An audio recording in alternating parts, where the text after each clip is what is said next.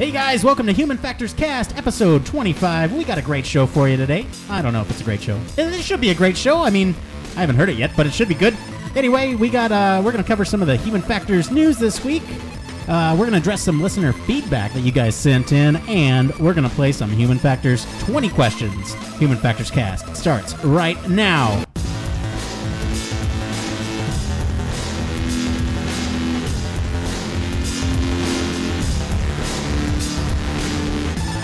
Welcome to Human Factors Cast, your weekly podcast for all things human factors, psychology, and design.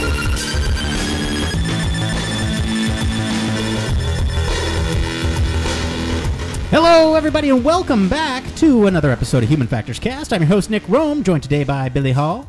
Hey, everybody. And Blake Arnsdorff. What's going on? I'm good. Yeah? It's going on. You sure? Yes. Yeah? This is our second time with the new format. I almost started our old format. It's okay, though? Hey, it's fine. Good. We're learning. We okay, guys? We good this week? I'm good this week. I'm excited about the new Star Wars title that came out. The Last Jedi. But this is not a Star Wars show. We'll talk about that on the Star Wars one later. All right. No, we had an interesting week. Last week we did our 2017 predictions, and a lot of them, strangely... I know, they just listened to Human Factors Cast and they're like, oh yeah, these guys got it. No, a lot of them have been either coming true or are close to, like for example, this weekend, Billy, one of your predictions was that social media was going to be a larger platform for people to sort of watch political protests and political events. I know I found myself watching the presidential inauguration as well as the Women's March. Both days on YouTube. I just sat there and streamed them. I did the same thing because it was accessible and it was there when I needed it. So yeah, I mean, you're just, the power of the internet, for sure. Yeah, exactly. And then Blake, some stuff. I can't remember exactly what your predictions were, but I'm sure there are some stuff. There's some stuff in there. There's some stuff. Yeah, we get into a little bit about autonomy in here. Oh, yeah. And we talk about cars. A bit kind of coinciding with what you were talking about. The trolley problem. Yeah, we'll talk a little bit about that later. 100%. But anyway, are we good to move on to the first part of the show? Yes, let's do it. This is the first part of the show. This is all about our Human Factors news. Now, this could be anything from virtual reality, automation, psychology, design, anything as long as it is within the field of human factors. Billy, what is up first? This week, LinkedIn revamped their website to be less confusing. The redesign aims to, in their words, provide the most relevant professional conversations, content, and opportunities, whether you're having a mobile app or on having a desktop experience. That's a mouthful. Yeah, just a little bit, for sure. It's a little bit at the end there, on having a desktop experience. That's a little bit weird to say. But the point is they're saying that they're I mean, this is much needed. LinkedIn basically, I don't know, have you guys checked this out yet? So I don't have a LinkedIn. You should get a LinkedIn. Blake, you were going to say something. Yeah, I mean, I don't know. I had to update my profile picture today because we had to take pictures for it at work. But I didn't notice really anything any easier or different about it. So they made it more like Facebook. From what I understand, I haven't been on since their revamp, but I mean, they needed to do this. It was pretty clunky, and I mean, it's definitely clunky for sure. Yeah, but I didn't notice anything, so it's kind of a good seamless transition, whatever they've done. Yeah, no, I mean, I think it's a good choice. Everyone's talking about this. I think it's relevant. We're always talking about user experience and trying to make it good for the people who use it. And I mean, no one's going to use your linking. What is it? It's a networking site if you can't effectively network. Which there's something to be said because there's so many people on it and so many connections to be made. Yeah, question about that, though. I always thought LinkedIn was for, like, business people and, like, computer techs and things like that. But does it apply for anybody who wants to get into that stuff? Anybody. Yeah, so, I mean, it'll obviously go a little further with certain fields. And a lot of people use it for, like you said, tech is pretty big with LinkedIn. Well, it's gotten really interesting over the past year or two for me because it is like a really nice online resume, but also people have been writing articles through it and posting blogs, and I don't know. I've learned a lot of stuff about growth and startups and stuff through LinkedIn. I've shared a couple episodes of Human Factors Cast on LinkedIn. Oh, who's the man? Oh man, yeah. So yeah, so go check that out on LinkedIn. It's exciting stuff. Definitely. All right, Billy. Let's talk about some other stuff. What's up next? Okay, so scientists at MIT have created a 3D printing technique that allows you to change the polymers of an object after printing. This means you can grow or shrink an object, change its color, or even change a 3D printed shape completely. Now, with this article, it was weird for me because I'm understanding it as redesigning an object. But is it redesigning an object, or does it take say a bowling ball and then shave it down to be a smaller bowling ball? Is that what they're talking about? Kind of. This is a really cool thing, especially for human factors, because if you think about if you would need something to be a moving part, I guess the benefit to this would be you can obviously let's go into the benefits of 3D printing first, right? So the benefits with the 3D printing is that you don't need a specialized factory to make you a part. You can download the part and then literally send it to your printer and have the part a couple seconds later if you have the filament, which is just plastic. So with this, if you have the correct filament for this, what you can do is effectively 3D print something that will need to take a shape. And I'm not sure what sort of technology they use, if this is heat sensitive or what. So from what I was reading, it was a lot of the beginning stuff was on UV light, and that was really changing it. But they've changed the chemical makeup of the polymer just to be the intensity of the light instead of it having to only be ultraviolet. Right. And that's interesting. The picture they show is of a disc, and it's a white disc on the left, and it's kind of like a hockey puck, and then you expose a blue to it, and then it changes color to be kind of like a crash test dummy sign on its side. Yeah, so think about a piece of, I guess, plastic that would have to move. I'm thinking prosthetics personally, where it will have to adjust to the way your skin moves or something along the lines. Let's say you have an arm amputated and you have you need that connection from the skin to the actual object, but it needs to mold, and maybe they could build in something that way.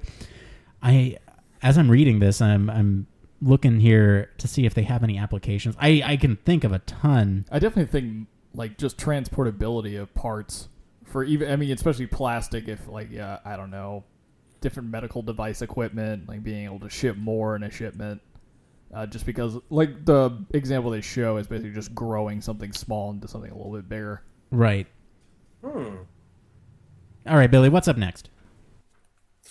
On Tuesday, the Japan Restroom Industry Association announced that it had developed a new set of control panel illustrations for multifunctional super toilets, standardizing the system for the benefit of foreign visitors.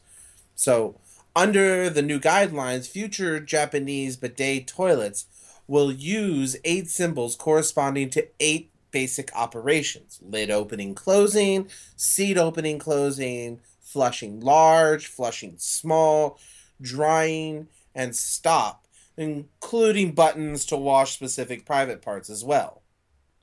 Huh. I want one of these sweet toilets. You want a bidet? I want a bidet. Oh, man. Okay. I prefer bidet. But all kind of joking aside, though, this is a really important thing to have done. This is. Because now you're really stepping into a brand new country. Knowing how the different functions on a toilet are probably one of the least of your worries, but still, you want to know what's going on and what you should be doing. Right. And symbols help bridge that language. Iconography is really big, especially when you're traveling to a foreign language and you don't know the language, and especially I've dealt with this in software development as well, where you'll have to develop an icon that will have to be understood by everyone. Let's say it's very specific. I can't say exactly which project I worked on, but let's say you are working at McDonald's and Not again. no, this is not for McDonald's, and I don't endorse McDonald's. I'm just using this as an example. Let's say you want a hamburger and you don't speak English and you see Big Mac on there. You want like a picture of it. Yeah, right? Something for sure. that something representative so they can see it and order it on a screen or something. Right. And that's like the difficulty of building any illustration like that. That's that universal that there's no question of what it means. Right. So I intentionally didn't listen to Billy when he was saying the various functions, but for a reason. So I actually have the icons. I actually have the icons up here right now, and I'm trying to figure out what they are. Okay. So I see. Okay. So there's 8 of them. And you guys we'll post the link on our Facebook. You guys can follow this. I think this was on Gizmodo. This was on Gizmodo. So you can follow the link there and check out these icons for yourself. But okay, I'm looking at them and I think they correspond to what's in the art or, on our show notes there, Billy. Let me know if I'm heading in the right direction. So it looks kind of like a big swirly here. I'm guessing that's, I don't know, flush. It looks like flush. Okay. And then looks like a smaller flush. Yep. Okay. These next ones, I'm not sure. They Pictionary. Oh, you know what I bet this is? I bet this is angle of the stream. That's what they look like. So it kind of looks like a toilet with the 2 sort of like the seat and the seat flap, and then it has an arrow going across the seat flap. But I'm guessing that might be a stream. I don't know. Is there anything about like adjusting streams? So there is one about opening and closing lids and seats. That's what it is. Okay, so it opens and closes the lids and seats. This next one looks like a stop button on a traditional like play. Is that what it is? Man, you just won the prize. Oh Yeah, man. stop. Okay. Yep. This next one cracks me up. So this is Oh no. So this one is a sideways 3 with the 2 little bumps on the 3 facing downwards. And then coming up is a dotted line that kind of looks like a spout that you would find from a little whale. So it's almost like cleaning the butt. Oh, the bidet. Yes. Okay. And then this other one looks like a female. Yeah. Icon here, a female representation here with the same sort of spray. So I'm guessing clean the female? I don't know. Okay. All right. And then this last one kind of looks like heat. Like I'm not sure. Dry? You're the man. Okay. Yes, dry. That was fun. That was fun. They did a good job then. I guess what are they? Can you read them back to me? Yeah, sure. It's flush large, flush small, open and close lid, open and close seat, stop, cleaning different private. Sorry, what was that last one? You cut out there for a sec. Drying. Okay, that's good. No, I think. Oh yeah, it's right underneath it. I was looking right. No. I mean, in the article, the next paragraph. I did not have the next paragraph up. I was not cheating. No, these are good. I think I think they're about really this, good. Though, this iconography. I mean, this must go into the idea of design when you guys are, especially when you're designing an interface that won't have languages on it. For sure. You guys where it's going to be used, right? Oh yeah. Contextual sort of use is really really high on my list anyway. I'm a really a big fan of that. Mm-hmm. I mean, is this going to become a thing? Are we going to have kind of like a universal hieroglyphics at one point? I don't know if we'll ever get to that point. No, I think we just try and use, symbols as much as we can the same way. But I don't know if there'll ever be just like a giant set of hieroglyphs that we'll always use. But I mean, we already have it a lot. Yeah, but we already have it a lot in like entertainment. We have play, stop, record, power button, on, off switch. We have all the numbers, of course. We have VOL up, VOL down, things like that. Plus and minus. Yeah, no, there are definitely things that we can leverage when designing for something like that. And there are standards that have been established. But there will always be, like, what is the... I don't know. I'm trying to think of something ridiculous. Like, what is the iconography for... I want to take a drink, but I can't because my dog is pulling me too fast on the leash or something. Like something ridiculous, like it's a dog running away with a leash and a guy with a drink in his hand. What this reminds me of? This reminds me of that meme with the sign of a dog on a skateboard with a bottle of beer and a cigarette, and it says, "I don't know who this dog is, but I want to party with that dog." I haven't seen that one. The truth of the matter. Yeah. All right, Billy. Okay, next one. Yeah, let's go on to the next one. We're running a little here. Okay, so the U.S. National Highway Traffic Safety Administration has released its full findings following the investigation into a driver's fatal use of Tesla's semi-autonomous autopilot feature. The report clears Tesla's autopilot system of any fault of the incident and highlights its impact on safety, lowering the overall number of traffic incidents involving Tesla vehicles. So this is cool. This goes back to one of the this goes back to last week when we were talking about they just made this new committee. Oh yeah, that's right. The automation committee that came up in the last, and it's from the DOT, right, or Department of Transportation that's running it. Yeah, I believe so. But this is really significant because basically they said no, Tesla's not at fault here. This is user error, and interesting. And you know what? On top of that, automation has. I think they attached the 40% crash rate reduction to this. So they actually said this reduces crash rates by 40% if they use autopilot correctly. And now I'm not an expert on this case, but I believe the driver was going faster than the speed limit. That's to my knowledge. I don't know. What do you think, Blake? I'm going to check on that speed limit claim. This was really interesting to me, and this is I think it's a big win for not only Tesla, of course, because they have an autopilot system. This has to do with their cars, yada yada. But it's also just big for automation in general to find out that Tesla themselves are doing as much user testing as they do crash testing. I think that's just a really big deal, and hopefully a model that other car companies will follow, so that automation, across the board, no matter who's making it for cars, you see this overall reduction as long as the human is someone in the loop. Speaking of Tesla, a car almost crashed right outside the studio. Heard that? Yeah, go ahead, Billy. A question about this, though. How did they know that the driver was at fault? Because I know that at least all of us, when we drive, we do not drive the letter of the speed limit and things like that. You know what I mean? Do Teslas go exactly the speed limit?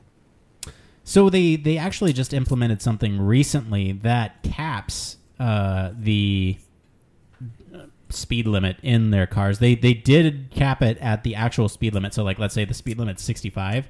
They would cap it then.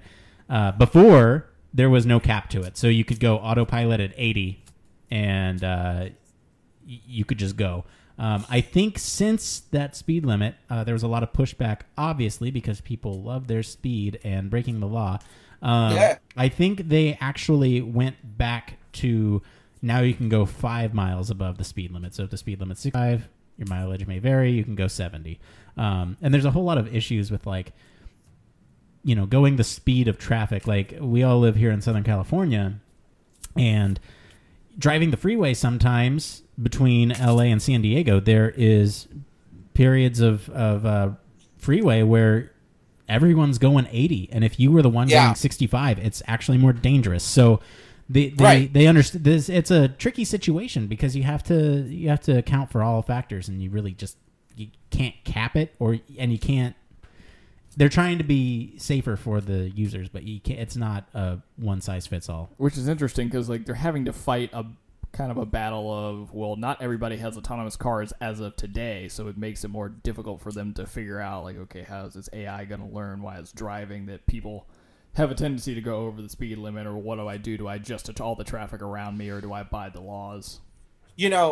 Question about that future thing right there is, I would wonder if once everybody has, if it's a thing, wondering if if we actually get places slower now because we're not speeding or going with the flow of traffic anymore. You know what I mean? I wonder if we're going to go travel slower then. Well, there's a whole we could do a whole section on this where we talk about the moral issues of, like, let's say, Billy, that let's say that you, me, and Blake all have autopilot cars or autonomous cars, and Blake and I are let's say we're all on the road. You, me, and Blake, we're all on the road, and let's say there's an opportunity for Blake and I to get to work on time, but you would get there 10 minutes late. Okay. Or we all get there 5 minutes late. So there's that issue when you come to swarm mentality, because now amplify that to the entire road. What if there was one person on the road who would get to work 10 minutes late, but everybody else on the road got there on time? It's a moral dilemma, and we'll talk a little bit about autonomous moral dilemmas later. But yeah, it's interesting to me. It's something that, I mean, and how do you not piss off your users when you say, okay, you're going to be the late one today? Well, that's the thing. Like, you're never going to be able to please everybody through this kind of automation. Well, maybe you will. I don't know. It's so brand new, though, that some things are going to be sacrificed for some amount of time. Or people will just have to get used to leaving 5 minutes earlier to get there on time. Like, how hard is it, people? Okay. So hang on really quick. I'm looking at this case, and this was the case where the Tesla Model S collided with a tractor trailer. They were crossing an uncontrolled intersection on a highway in Florida. It doesn't Florida say... Florida man. Oh, yep, here it is. The last recorded driver action was increasing the cruise control set speed to 74 miles per hour, less than 2 minutes prior to impact. So the guy was hauling ass. The guy was hauling ass. He was not being a safe driver. Oh, man. Just drive the speed limit, folks. All right, Billy, what's up next? MIT wants to answer the trolley problem by creating a moral machine. The moral machine puts you in the shoes of a programmer that has to train a self-driving car in how to handle these uncommon scenarios. The idea here is the idea here is that the car may have made the best decision based on the data available. So this is cool. This goes back to my prediction from last week that we will have at least one autonomous incident where it will have to decide with the trolley problem. Is anybody else noticing a pattern here? Oh, I know. Making right? Nick's dreams come true. Well, yeah, Uber flying cars or maybe next week. he just looked all this stuff ahead of time. I did not. This is this week's news. That was last week. Come on. Never. No, this is cool. This is cool. So to remind you guys, the trolley problem is: do you if you can save the life of like 3 humans versus 3 adult humans, or a older adult human, a child, and a dog is what they have on this one. I mean, there's a variety of different ways, but the classic example is the trolley problem. You could either do nothing and have the trolley kill 5 people on the main track, or pull the lever and kill 1 person. Like but everyone on the trolley's injured. So it's a matter of like what's the more ethical choice, I guess, in this situation. Didn't we talk about this a little bit when we were talking about AI machines like fighter jets and things like that? Different types of AI consciousness and stuff? We may have. It's definitely something that, yeah, they would have to do it too. Like, do you avert a crash that's imminent when you have like 3 or 4 fighter jets in line in formation, and one of them fails? Do you kill the one pilot, or do you have it crash into all 4, maybe potentially save the pilot on board, but then everyone will have to eject? So it's like, do you sack the mission, or do you sack the man? Yeah, kind of. Okay. All right. So this trolley problem is what you were talking about, and this moral machine is kind of like a program. Can anybody go do this or something like that? I think that's just a study. So I think what they're doing is they're basically putting people into this position, and they're saying, okay, are elderly people worth less than the young? Is a female life worth less than a male's? Is, there's no right answer to these. I mean, a female's life is obviously equivalent to a male's. Let's just be clear. I'm making a political statement right here. But, I mean, it's these ambiguous statements that, like, how does humanity see the answer to these? There's a lot of people who don't believe that a female's life is worth the same as a male's. And so they might answer, yeah, take the female's life versus the male's in that situation. So what they're doing at MIT is they're presenting research subjects with all these positions. Let's take an easier approach. Let's think about it from animals. We all know animals as our best friends, as our family. But if it's somebody else's animal, you're detached from it. Now, do you save the life of a human or save the life of an animal? Well, if it's my animal, save that animal. But if it's, not my animal, then the human's life is saved. So they're having people answer these questions, and then basically the machine will crunch the numbers and say, okay, well, most humans would find this one acceptable. Which is an interesting approach to take, because you're just basically looking at the average response and saying, this one happens the most. We're going to get in less trouble if we do it this way. Yep. Yeah. The cat lives. Yeah. I remember this is like the age-old question they always hear, The myth says, would you pick me over your dog if we were both hanging off a cliff? I'd always answer with, who pushed my dog over a cliff? Yeah. All right. I'm not going to bring up some past experiences. I know someone asked you that question a long time ago, and I'm not going to bring it up. I doubt they're listening, but anyway. We all got that question asked to us one point or another. See, all right. Hang on, really quick, just to address that. I'm easy because my girlfriend would just want me to save the cats. That's what it comes down to. But anyway, well, any good woman would. Yeah. All right. So what's up next? A new Pentagon report suggests that the F-35 fighter jet still has hundreds of deficiencies and won't be ready for full combat testing until 2019. Oh, man. I can't even imagine how long it's been in production, because I feel like I've heard about the F-35 for a long time. A long time, yeah. Okay, you guys are designers, and a legit question here, okay? Sure. What you got? We have some of the most powerful machines of war in the world, right? Kind of. We have arguably at least comparable to the most powerful machines in the world and everything like that. Our current fighter jets are just as good as majority of the other fighter jets in the world. This F-35 is supposed to be super superior, but aren't we kind of like with drones and things like that, aren't we getting away from man-made vehicles like this now? I mean, what are we going to use these for? Aliens? So there will always be a need for a human operator a lot of the times because, until artificial intelligence can make decisions that humans can't. That's essentially what it comes down to. But, I mean, you're talking about the advanced state of this technology and why does it have so many deficiencies, right? Mm-hmm. So think about Facebook. Facebook has a ton of deficiencies. This is news because it's a fighter jet that we're spending tax dollars on. And the actual article says 276 deficiencies. Now, That's kind of incredible considering that it's an aircraft. Hold up.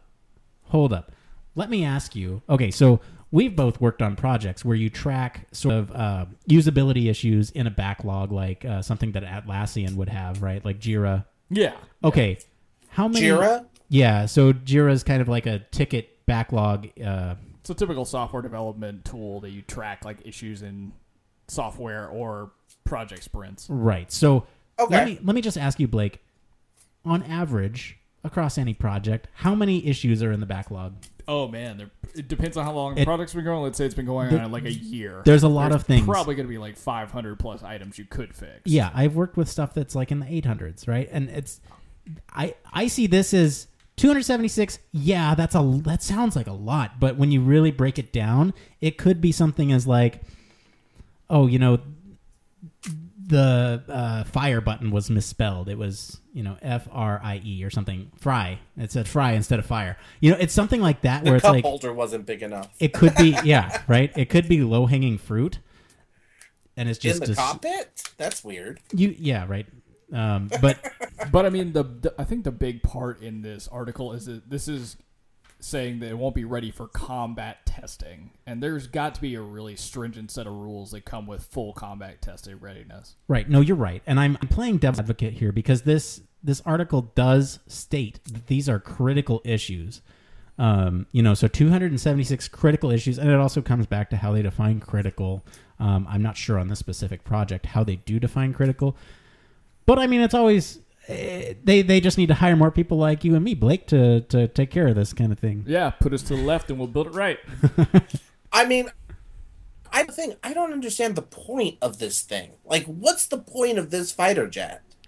You're asking political questions that I don't think we should address on the you're show. right. I'm sorry. You're right. I'm right. Sorry. If you want to just go at a high level, I mean, it's at some point upgrades to old aircraft just have to be made. But I think what you're referring to with why are we still doing this if we're moving in the UAS direction? And I think there's just a large limiting factor on what UAS can do. And UAS, old unmanned aerial systems. Yeah. I don't know. I can't UAVs. All that stuff. Just a side note, Donald Trump is lashing out against the F-35 program. Political views aside, that's kind of interesting. That's just an interesting thing. Because that is a lot of money being tossed into an aircraft. He says the cost is out of control and billions of dollars can and will be saved on military and other purchases after January 20th. Well, here we are. Well, that's true. All right, let's stop talking about politics. What's up next, Billy? According to a new study published this week in the Journal of Nature Communications, researchers have devised a way to reprogram bacterial cells to recognize electronic signals.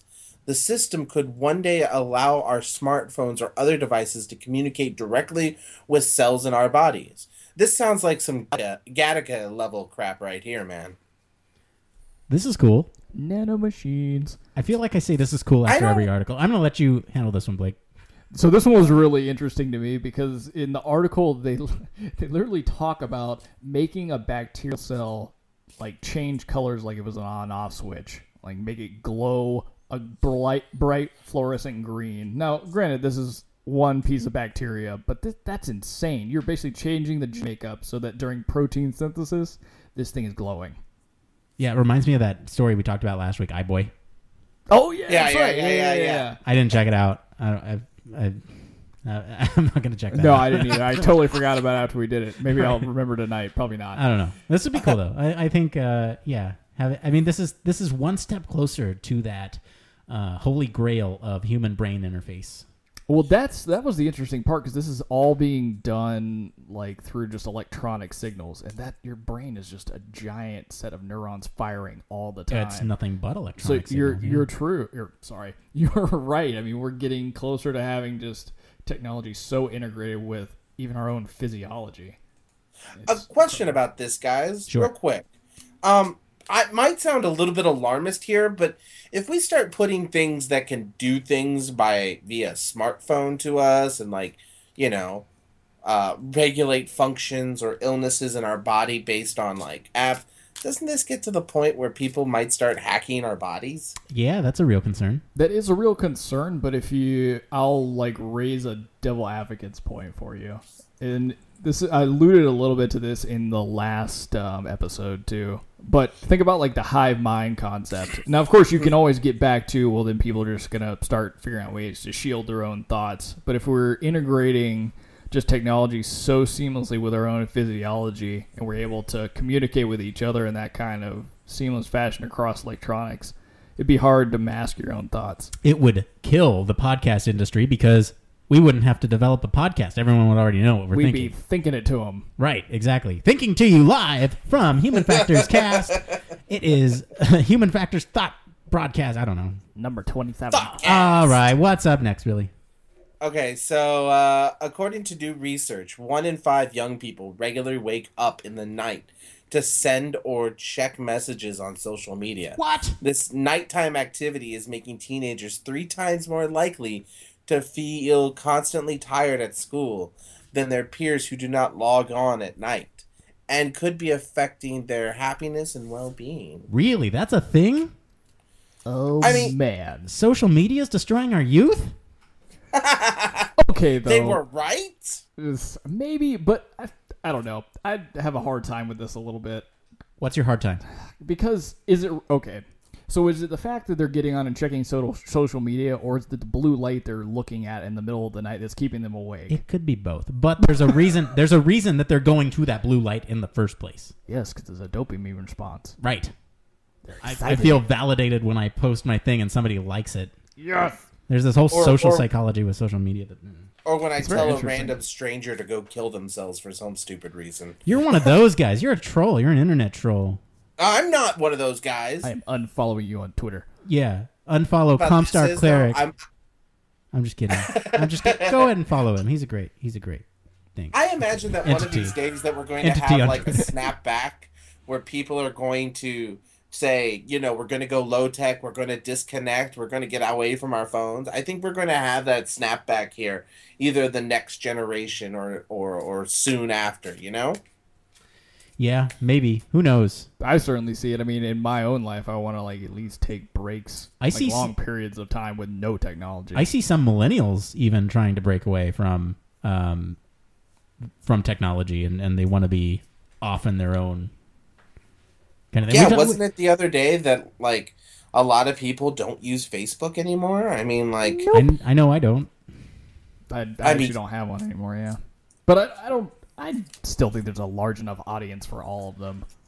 Oh, just a quick side note about not using social media anymore. It's so hard to use the social media for our Human Factors Cast stuff. I feel like I need to hire a young person to hop on there and just post something every day to drive engagement. But hopefully you guys all understand. We're working as hard as we can to provide you guys with content. Doing our best. Doing our best. All right. I think we've that's a kind of a duh question. It's a duh thing. But what's up next? Let's talk a little bit about design. Okay, so this one I'm actually kind of excited about because it goes back to what I was talking about the other day. Well, sort of, kind of, Half-Life 3. But in other words, Valve's Gabe Newell hosted an AMA, an Ask Me Anything session on Reddit this week, where he discussed design and what approach people should take if they want to get into the game design business. Gabe states, the most important thing you can do is to get in Gabe, the impact of your work. Hey, Gabe. Have a high...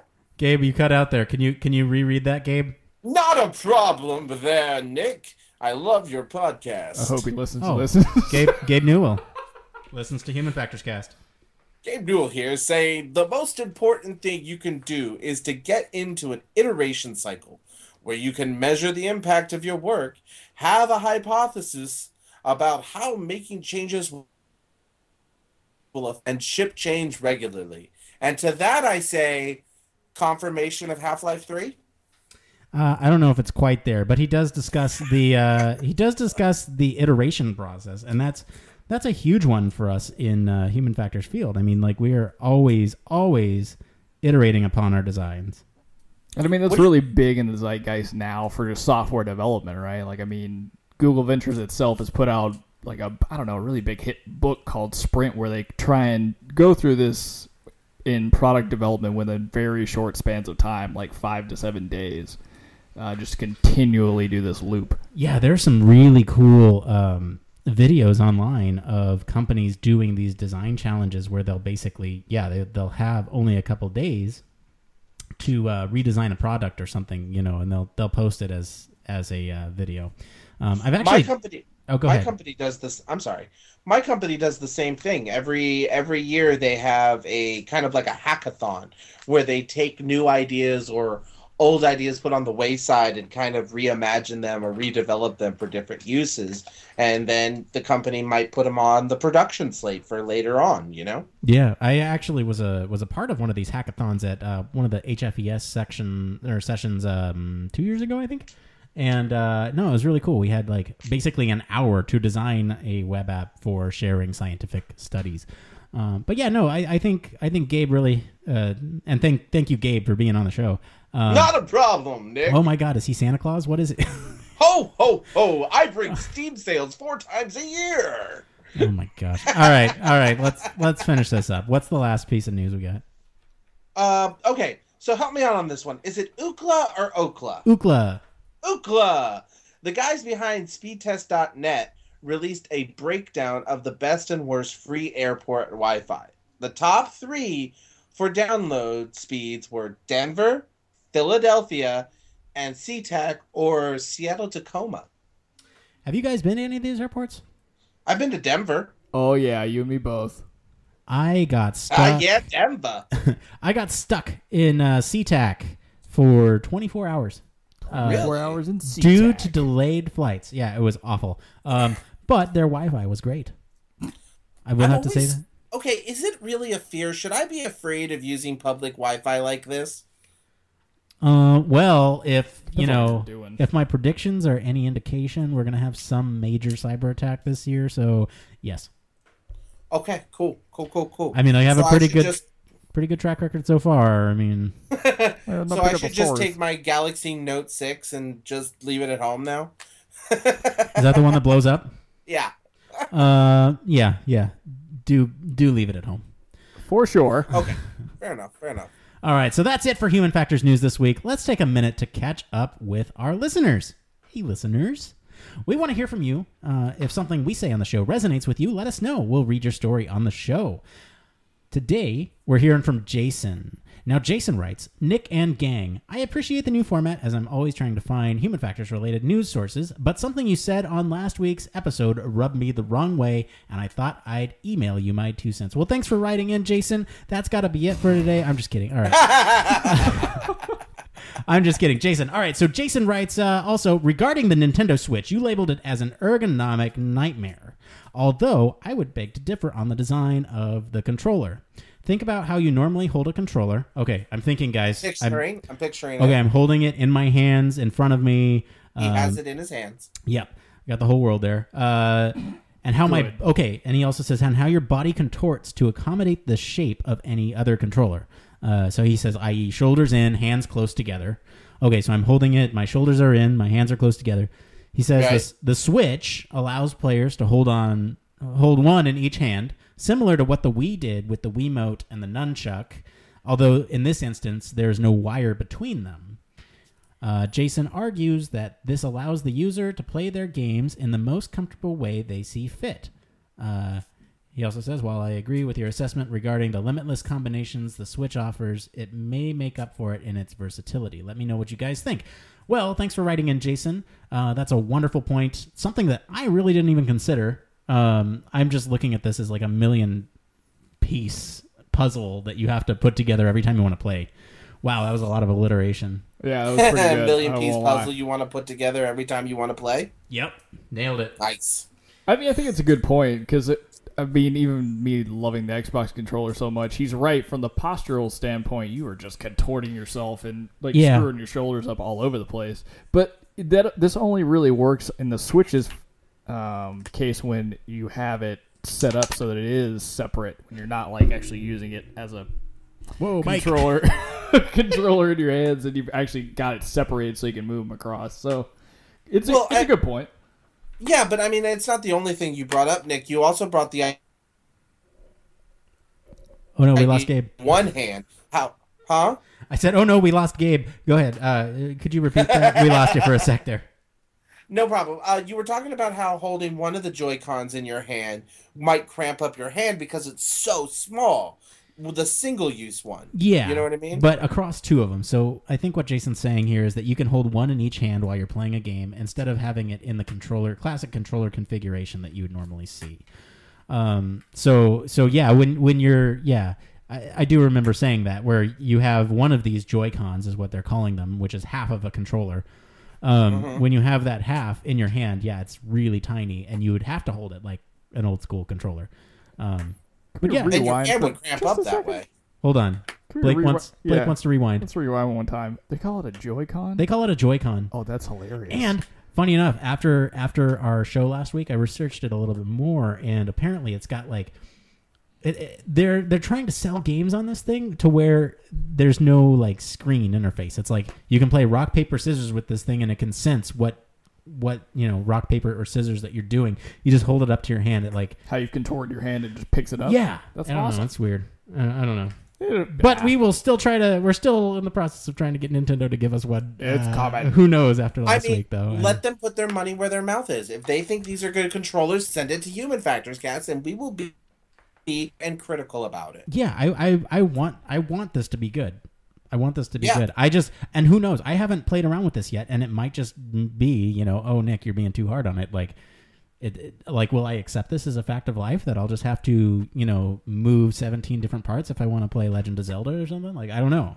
Who knows? I don't know. Okay, Jason, thank you so much for writing in. Let's switch gears a bit and play a game. I got a game for you guys. Oh, goodness. I know. Billy, are you ready for this? Perfect response. Let's do it. This is we're going to play Human Factors 20 questions. This is a game where you guys, Blake and Billy, are going to have to guess a Human Factors person, place, thing, or concept in 20 questions or less. Oh, goodness. By only asking yes or no questions. We sourced this week's topic from one of our colleagues, but going forward, we want to hear from you guys. So send us suggestions. You can do that by sending your suggestions at humanfactorscast@gmail.com. All right, guys, for this, I want you to think aloud. We're going to do the think aloud protocol so everyone knows what's on your mind. Your goal is to try to get me to do some facial expression that gives you a hint. Like I said, this is a person, place, thing, or concept sourced from one of our colleagues. Okay, go. For one of our colleagues?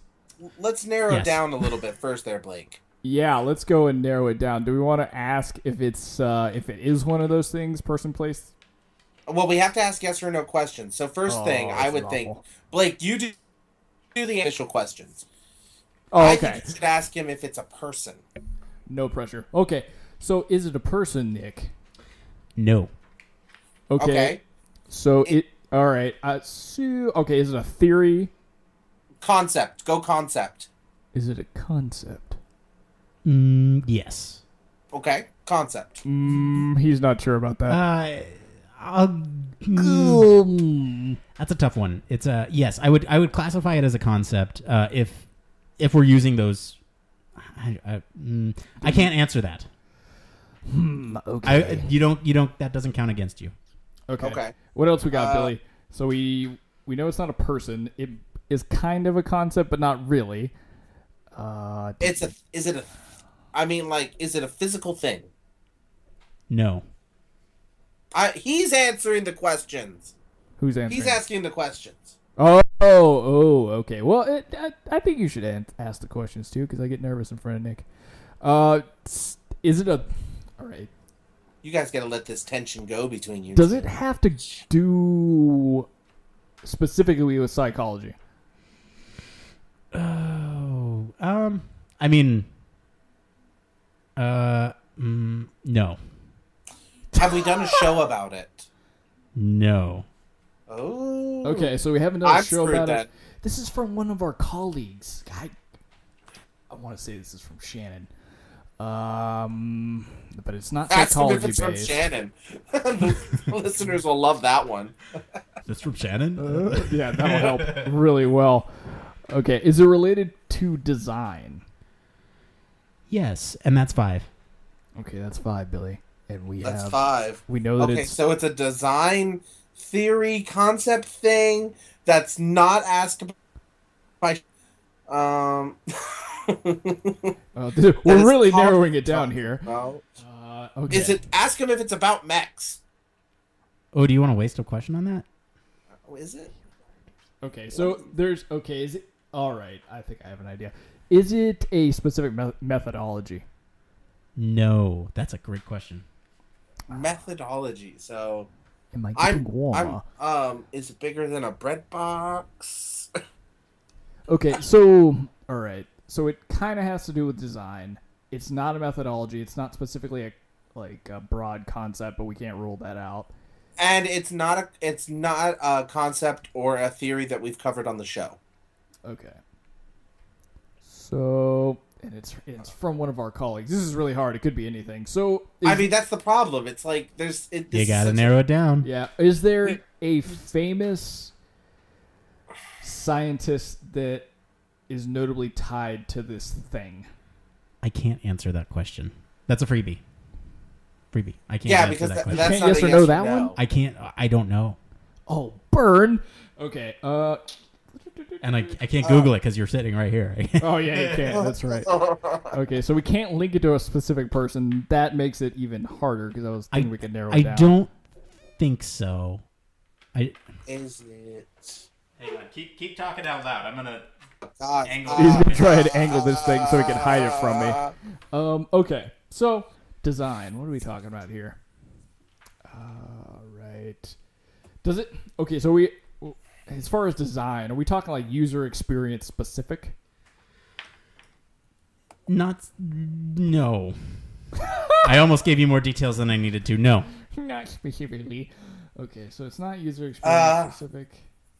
See, this is the problem. I don't know what to ask. I know this is really tough for me, and I do this for a living. Yeah, A lifing.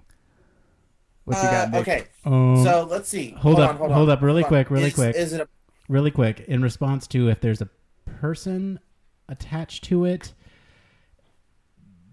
Yeah, I mean there always is a person, but I don't recognize their name. So okay, This thing didn't that come- works. That works. So I'm still gonna give that a freebie to you guys. That's fine. Okay, no, we didn't do a topic on the show with it. It's Okay, I have an idea here. Is this design thing typically seen in a specific domain? Yes. Is that domain the military? No. Is the domain training dolphins? All right, so it's not the military, but Is that a serious question? No, it's not a serious question. It should be, but it's not. Okay, so how many questions? What are we looking at? How many questions I got left? We're at 8, so you have 12 left. 10,000 questions Okay, left. hold on, real quick. What you got? Ask him if it's about human interaction, like person to person. Ooh, that's really good. Person-to-person interaction. Because Let's see. if not, then it's person to machine interaction. That might limit something. Say no, it's not person-to-person interaction. Is It's it 9. person to machine interaction? Yes. Okay. It's, Don't you do that? hold on. Specify. So are you asking, is it person-to-machine interaction? As, like, that's the concept that... Oh, yeah, I see what you're saying. No. Or is it... Does it have to do with the design of the interaction between a person and a machine? Yes. Yes, that's 10. Okay. Okay, that's 10. So, all right, let's recap a little bit. There's not much to recap, but it's a design thing. I want to say concept, but that's probably the wrong word. It's a design concept that has to do with the designing for the interaction of a human and machine, but it's not specific to the military, but it is from a specific domain. Okay. And it has nothing to do with automation. It has nothing to do with necessarily the bricks of design or heuristics of human. It has nothing to do with any of the show topics we talked about. Okay, so this would have nothing to do with video game design then. All right, Nope. So let's pull that away. What else do we have? All right, let's think of another field that we really haven't dove into and talk about. That's probably the best way we can go here. So, let's see. We know it's not proprietary to the military. Yeah, it's not proprietary to the military. Does it have to do with transportation? Ooh, he's thinking. I can't answer that question. Probably not. I'll give that to you for free. Probably not. That's not good. Oh. Okay. It doesn't have to do with transportation, but it still is a human-machine interface. Or design of a human-machine interface. Like, Okay.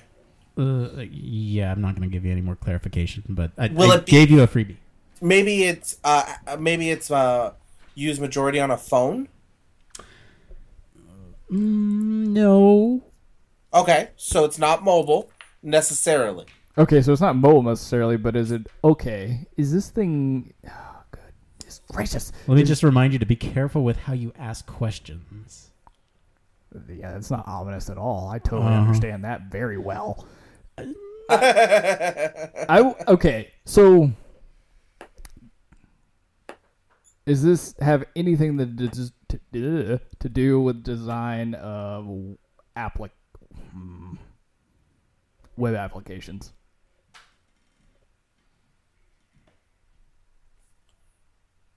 I feel like a lot of these should just be a hard yes or no. I know. Well, it's interesting because, like I said, this is sourced from one of our colleagues, and so I'm not super familiar with the topic. And oh, good. Oh, yeah, that works. I'm familiar enough to answer these questions. Your question again was: is this specific to web applications? Web applications. It can be. Specific to no. Specific to no. Okay, but you're saying it can be. Yeah, you're asking if it's specific to. And I gave you the hint. So it you're can be. telling me it can be applied to web application design right. without telling me that. I'm going to give you guys a quick little tip. You're limiting yourself when you say specific to. Yeah, that's probably true. You might want to angle it related to. You know, he couldn't make it easy and just like tell us do like Jacob Nielsen, you know, and we had to guess who it was. This is just he picked like from probably the most obscure thing possible. Is it related to the Internet of Things? No. No, it is not. All right. The Internet of Things. Yeah, we're getting nowhere. Oh, how about this? Fast. How about would a man use this more? Would a man use this more than a woman? Ooh. No. Would a woman use this more than a man? No. So it's probably user agnostic. You have 4 questions left. 4 questions on the clock, ladies and gentlemen. Make them count. Oh, goodness. See, I'm doing this like typical 20 questions. Well, you're probably doing it the right way because I can't figure this out. Okay. So we can't get that it's a concept or a theory, but we know it has to do with design. It's outside of the military. It might be able to be applied to how you design web applications, but that's not the limiting factor. But it's not a Does this have to do with user testing at all? No. 3 questions. To do with what? I said user testing. Trying to see if it was data driven. New rule for this game: we have to do things that actually we've talked about before. Oh yeah, this is probably not helpful. That's true. Okay, this is way out of the sandbox. Going forward, yeah, we might do that. We have to do things based on things we've talked about, or tangentially related that you would know. Yeah. Yeah, that's fair. All right, Billy, you got me a question because I'm. Oh lost. God, I'm trying here. I can't remember if you told me yes or no to the design methodology. And I don't want to ask it again. I said no to methodology. So it's not a method. But it has to do with designing human and machine interfaces that you could apply. I